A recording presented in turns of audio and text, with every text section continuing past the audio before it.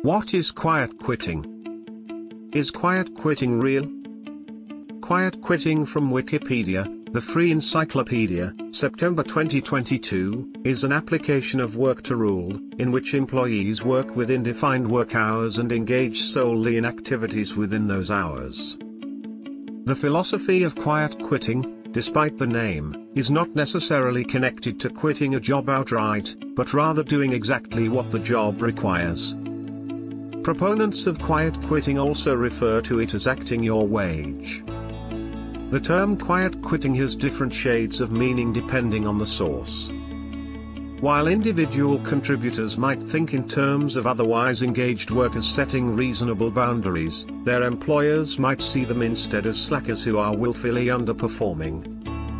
Another perspective differentiates quiet quitting from work to rule, positing that the primary objective of quiet quitting is not to disrupt the workplace, but rather to avoid occupational burnout and to pay more attention to one's mental health and personal well-being. Just as the term quiet quitting was created to represent workers deliberately limiting the scope of their contributions to the company, the corresponding term quiet firing has also come into usage to mean employers reducing the scope of a worker's responsibilities to encourage them to quit voluntarily. Gallup said, more than half of US workers are quiet quitting. A new Gallup poll shows nearly 50% of Americans, and probably more, are quiet quitting while on the job.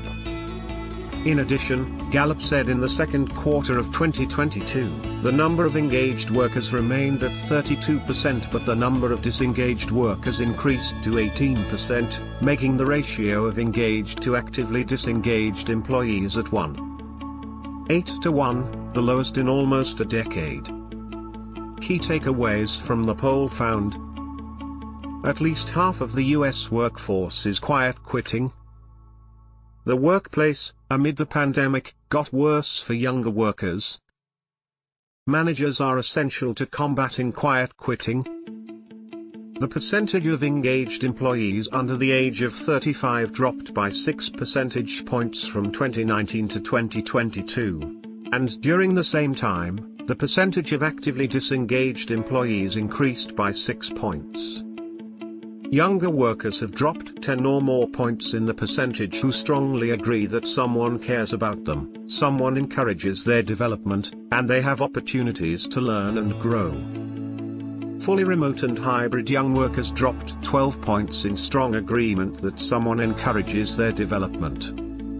Disturbingly, less than 4 in 10 young remote or hybrid employees clearly know what is expected of them at work.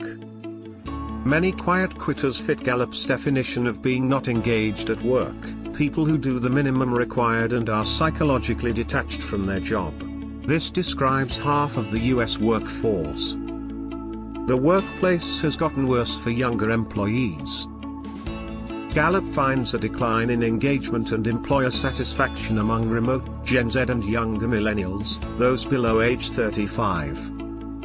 Gallup's findings are based on a random sample of 15,091 full and part-time US employees aged 18 and over, surveyed in June of 2022.